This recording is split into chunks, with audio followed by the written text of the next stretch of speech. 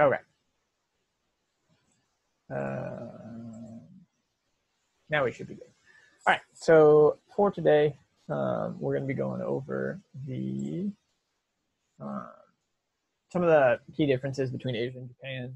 That was kind of what all your writing was about, so it should be hopefully pretty familiar. But I'll just kind of outline what I thought was some of the most important stuff. And then I'm going to walk you through my expectations for that essay. And in particular, I made some sample paragraphs and kind of highlighted where it demonstrates the different components of the structure. So hopefully it's kind of clear what exactly I'm looking for each part of that essay. So any questions over what we're going to talk about today? Before I get Nope. Alrighty. That's wrong. There we go. All right. So with China and Japan, part of the reason I wanted to end the imperialism unit with them is because I feel like they do a very good job of kind of highlighting the two different ways that you could handle imperialism during this time period and why one is more effective than the other. So I tried to kind of break it down by the timeline of events with them, starting with like life before and then ending with like after, towards the end of imperialism, what it looked like for them.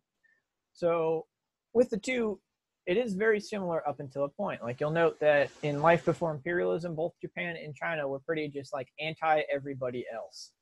Like Japan had the rule about no trade whatsoever, nobody allowed on the mainland. Like just don't come and talk to Japan at all. They don't need you. They're not about that. They were super isolationist. And while China wasn't as strict, they were pretty similar. You should have hopefully picked up from those Opium Wars videos that they only allowed trade in one port and nobody was allowed into the mainland still. So like just the most like textbook definition of slightly more lenient in that you can land in one place, but that's about it. And for both of them, the reason that imperialism comes to their shores is the same as everybody else that we've talked about, because people want to make money. For China, it was that British wanted more tea, and they didn't know how to do it without highly addictive drugs. And for Japan, it was that America wanted to trade with them. It was a new market that they could try and sell to. Thank you for the annotation. I knew I forgot to remove something. I'm just gonna real quick disable. Oh wait, that. wait. Could you see that? I sure could. Oh, okay. I did not think you could see that. I was just seeing if it worked. Well, it shouldn't now. Hopefully, if you want to give it a shot. Sorry, that's my bad. No, you're good. I'm impressed with how quickly you found it out. One of my other classes, it took them like 10 minutes before they realized they could draw on it.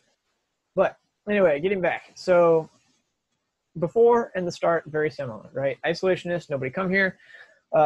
Initially start talking with Europe because more Europeans want to trade and they're very aggressive. And then where they start to split, which would have the kind of the key difference and the key lesson about how to handle European imperialism, was how they responded to it. Where on the Chinese side, they like super doubled down on their own tradition, right? Like the Opium Wars start because the emperor refused to trade with Europeans. He's like, I don't need your stuff.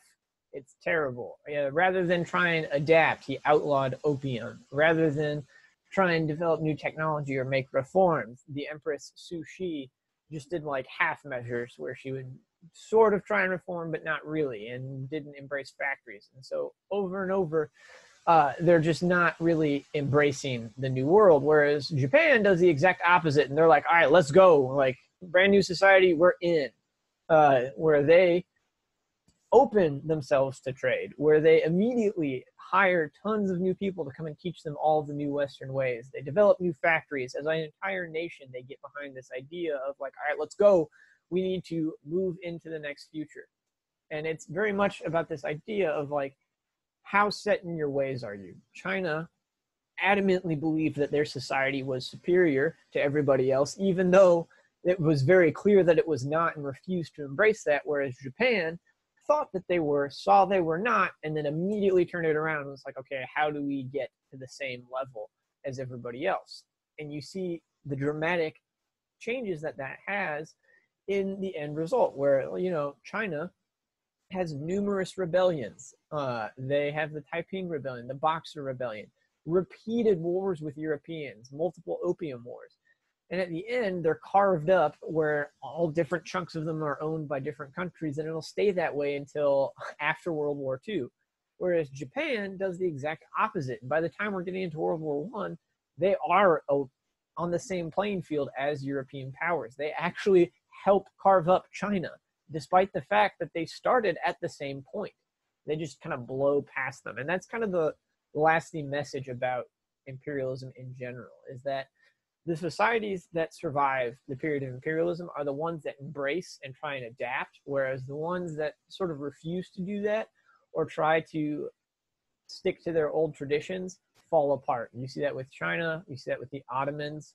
The one exception being Africa, in that Africa didn't really have an option. They were just immediately abused and never given an opportunity to grow. And so with that, are there any kind of questions about the lasting message of imperialism?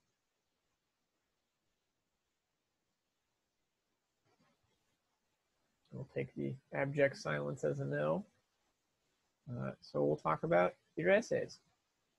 So you guys should have hopefully by now looked through, or at least kind of glanced at the essay requirements for this particular topic. I went ahead and copied them over to the left here, and what I'm going to do is just kind of show you examples of them using a different topic. I didn't want to straight up steal the topic from you guys because I don't really need people watching this and then just stealing whatever I write to use for their essay, but it should hopefully give you still the same sort of framework because it's pretty interchangeable. Like whatever the topic is doesn't really matter. You can still follow these same steps and model the same process, and you'll get to the end result that I'm looking for, and you'll put together an essay that not only meets all my requirements, but is just a persuasive essay.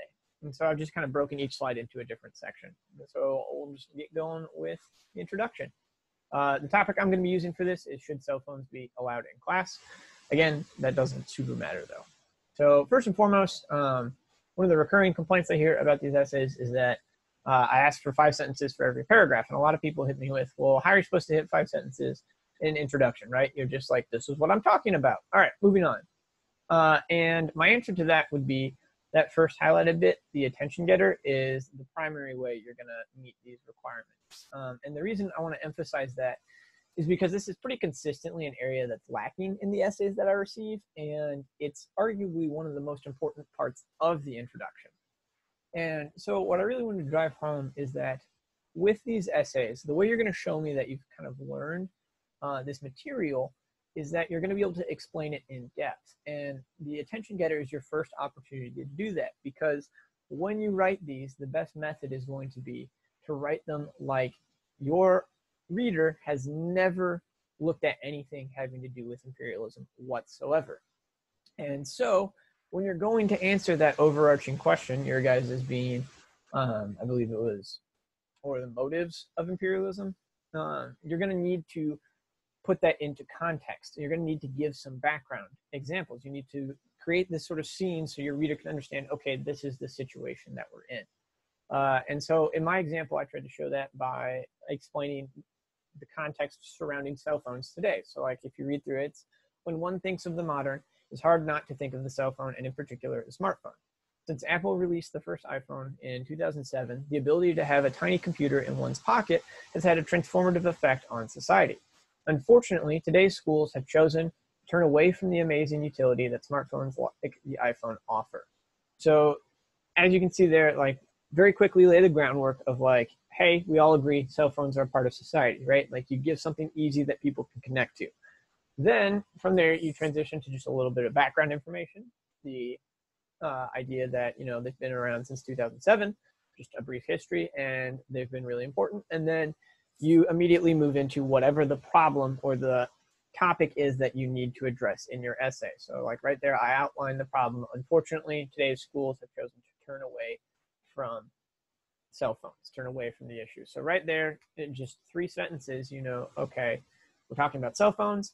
We're talking about modern cell phones and smartphones, and we're talking about their role in schools. And now from there, it leads very nicely into your thesis statement, where you get to express your opinion. And I just follow that right up, where this cannot be seen as anything other than a massive mistake. So like right there, identify the problem, and then provide your take, your solution. So like for you guys, for the introduction, since yours is what motivates imperialism, you can just present it as the same sort of deal. When talking about imperialism, there are numerous different motives that people have to discuss. However, I think that the most significant motive is economics or military. You right there have presented the problem, your opinion. And that's where the majority of your introduction should come from. Your attention getter really should be about 3 sentences long because you're building this context.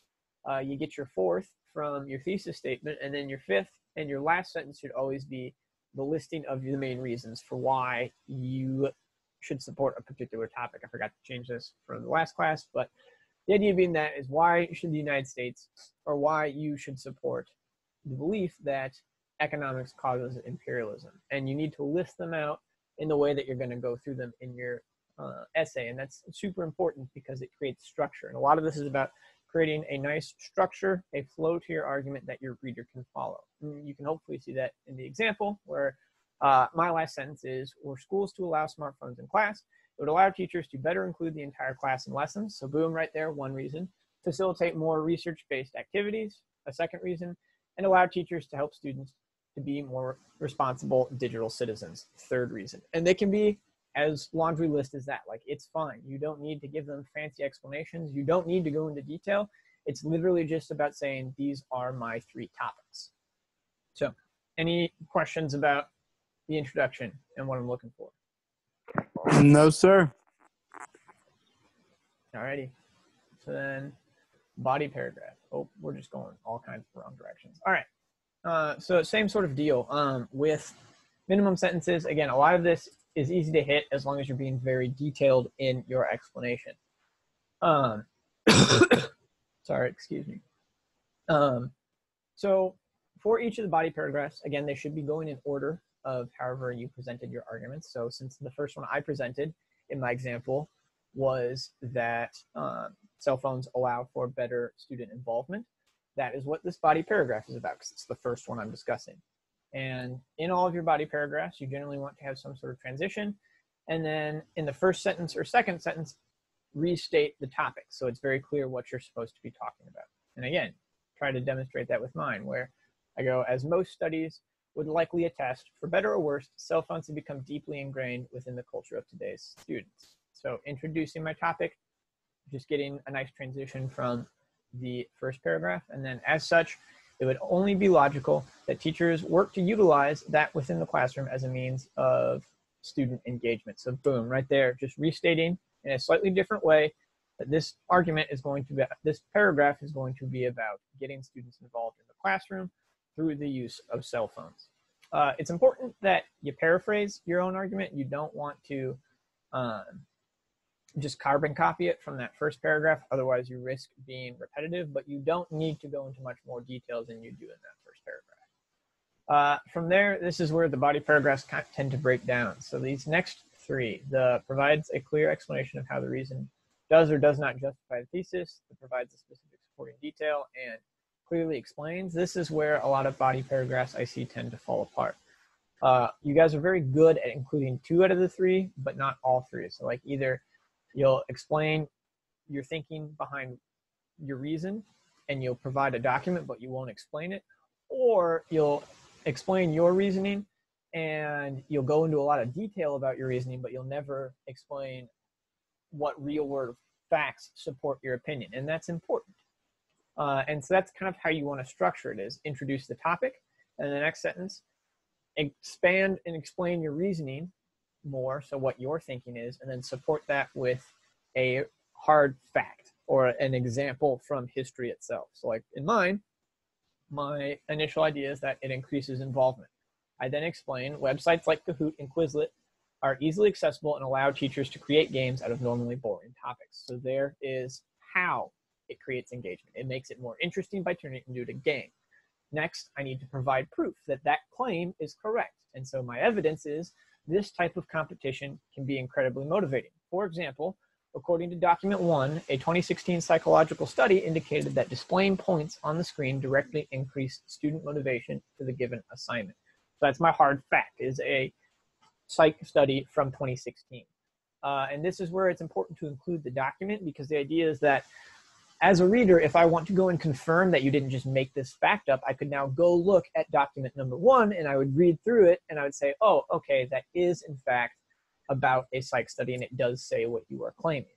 For you guys, your citation would just look like worksheet number 1 or document number 1, because you guys have documents. So same sort of deal. You just need, so if it's like an interview with a person, you could say, according to document number 1, so-and-so stated that the only reason Britain went to South Africa is because they wanted gold. Then if you were saying that economics was a motivator, that would be your proof, because there is a dude outright saying they went for gold. And then lastly, you just need to make sure you link it back to that overarching statement.